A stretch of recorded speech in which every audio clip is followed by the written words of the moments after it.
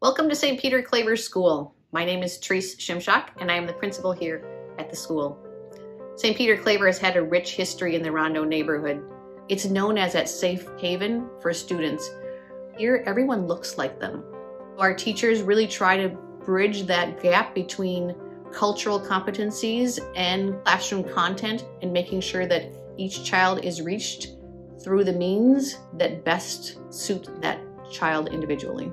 Our class sizes are very small. We have an average size between 10 and 15 students, and that personalized learning allows us to go a long way with those small class sizes. At St. Peter Claver School, our student body doesn't necessarily come from the Rondo neighborhood because we have been known historically for an African American heritage.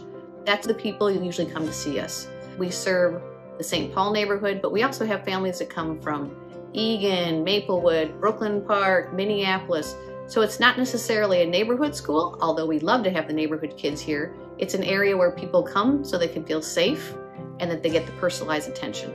You don't necessarily have to be a Catholic to be here. We do have religion class every day. We do go to Mass once a week. We do pray in the morning.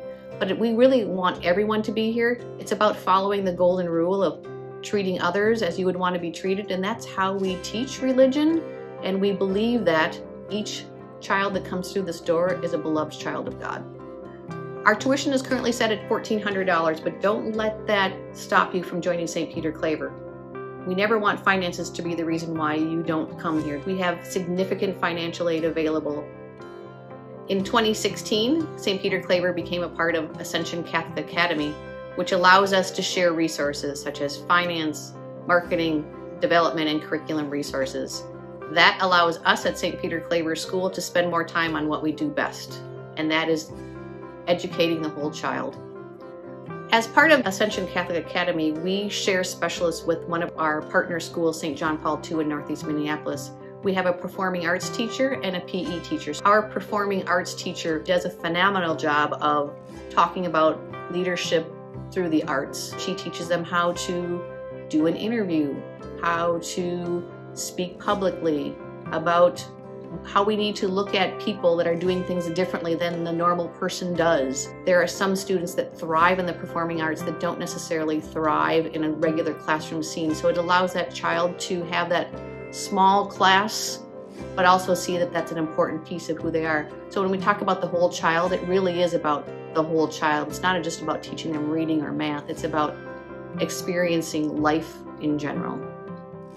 In PE class, Mr. Flaquet does a phenomenal job of keeping them exercised, both mentally and physically. Part of our curriculum is doing health in our grades 5 through 8, where he teaches them about nutrition, body systems. He does some yoga pieces in there too. We do have after-school programmings for our K to 4 and our 5 to 8. They run from 2:30 to 5:30 every day. The schedule is about the same for both of them. They start off with a snack and some social time, move to about an hour of homework time, and then free play or social time after that. In our K to 4 program, we have a grandma and grandpa that comes in a couple times a month, and he does some drama and puppetry and some storytelling with our K to 4 students. In our 5 to 8, they follow the same piece of having that social time and snack time, but then 2 days a week we have our STEP program. Our STEP kids have performed for area schools. They have performed for fundraising events, and they have also performed in front of 2,000 teachers at the Minneapolis Convention Centers. And as St. Peter Claver ambassadors, they've learned the leadership skills of how to work as a team, collaboration, speaking in public.